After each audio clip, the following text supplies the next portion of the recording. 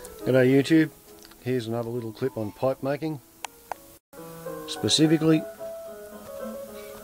talking about drilling the long hole down the stem.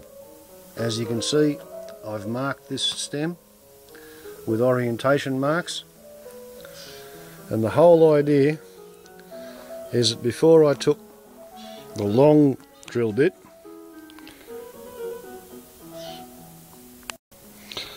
I used a regulation normal length drill bit, and the idea is you remove the drill bit from the drill and get your eyeball in this position and have a look straight down the shaft at the orientation, and you can see if it's going to go out to one side or another. Alright, it's not rocket science, it's a matter of getting the pilot hole perfectly aligned, and then moving up from a 7/64 pilot hole to a 1/8 inch foot long drill.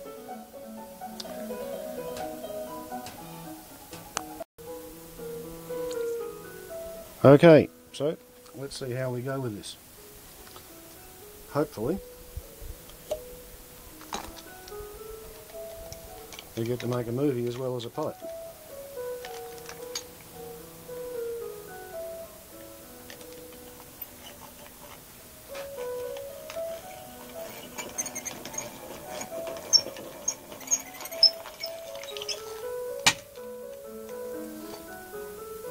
Very important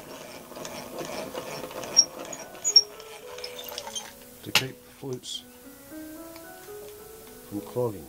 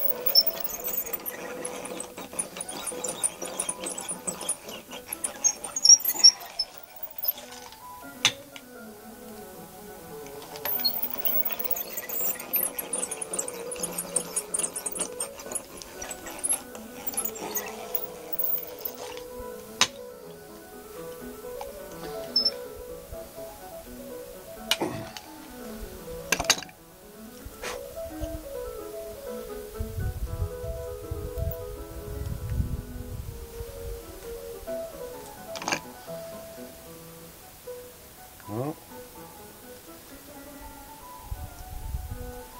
it's going slightly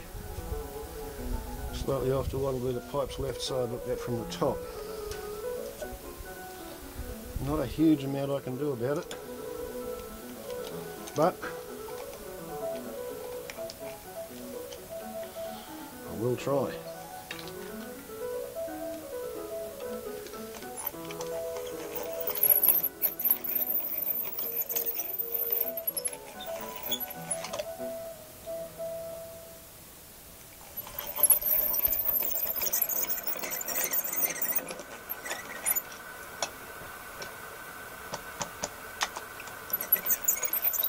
Canadian pianist Angela Hewitt in recital, playing the French Suite number 6 in E, the WV 817 by Johann Sebastian Bach. Angela Hewitt playing all 6 by Bach, Henry, in this capacity audience at the Sydney Hall in the Melbourne Recital Centre in September last year. Canadian pianist Angela Hewitt is very generous.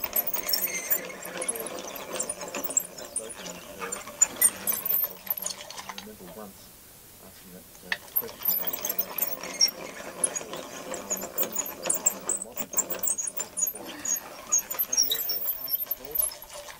very much determined that, well, if Bach would have, he would be playing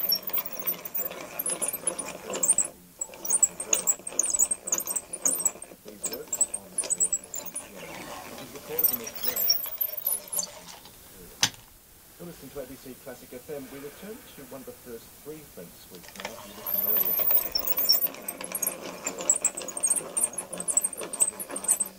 and perhaps that's why he's not playing in chronological order. Rooting move for the first half of the concert, mixing it up a bit. And the French suite number 3 is next, before we return to the ever popular number 5 at the end of this concert. So, Johann Sebastian Bach is French Suite number 3 in B minor, BWV 814, the pianist, Angela Hewitt. Stem itself is getting hot, as well as the drill.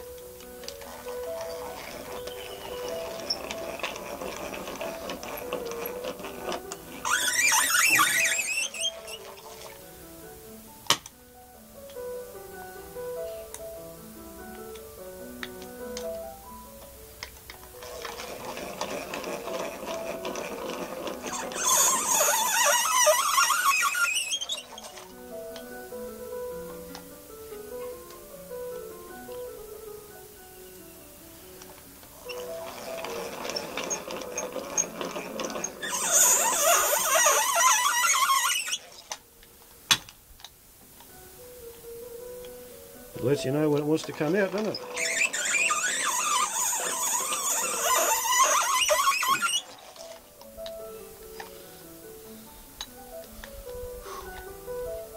Hot little drill.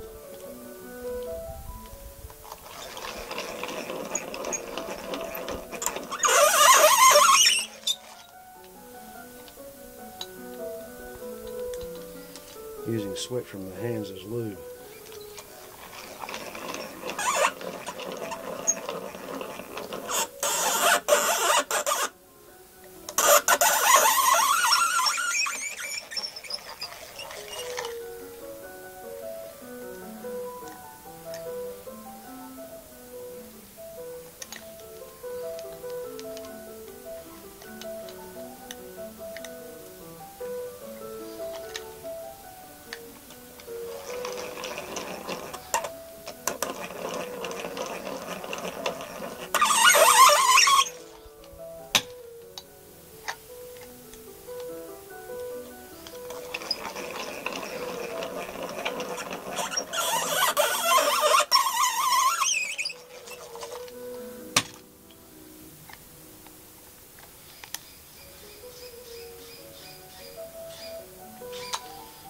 Might even get there in the time.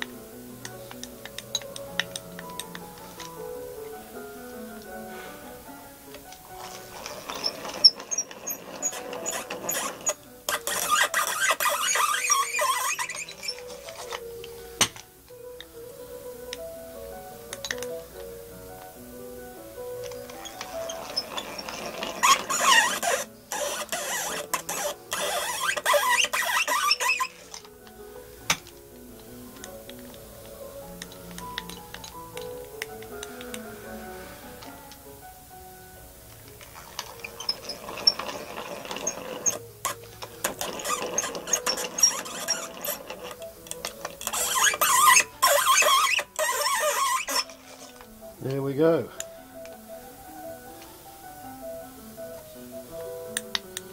What you got there? Now, all that remains is to see where the drill has finished.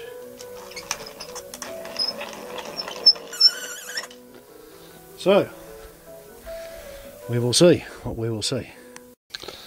The idea is to line the ruler up visually with no parallax distortion over the top of the drill, and then extrapolate the drill centre line to see where it actually finished up. And in this case we appear to have a perfect nailing of the, well, for want of a better word, the meridian, the centre line of the pipe stem. So pretty pleased with that. And would you believe, bugger me unless I've got my hand on it and I'm massaging the figures, and I don't believe I am, I've actually nailed the bastard in 3 dimensions. So this should be a good pipe.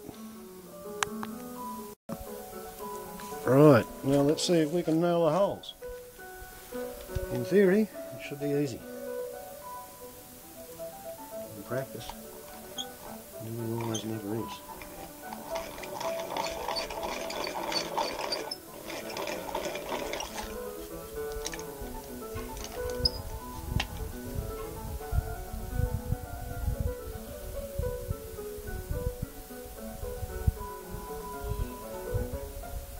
In theory, we should get there first time.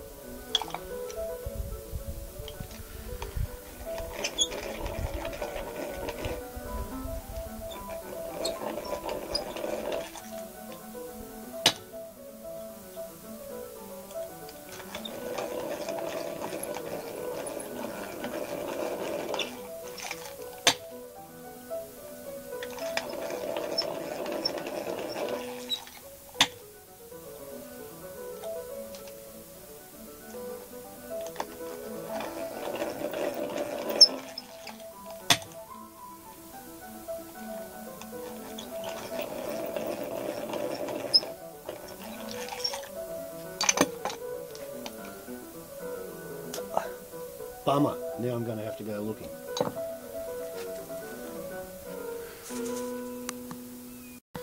Here's where the use of the 8mm spade bit comes in handy.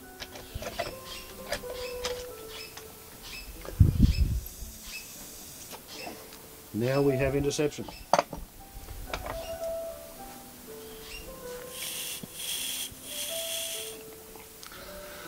I'll try that again.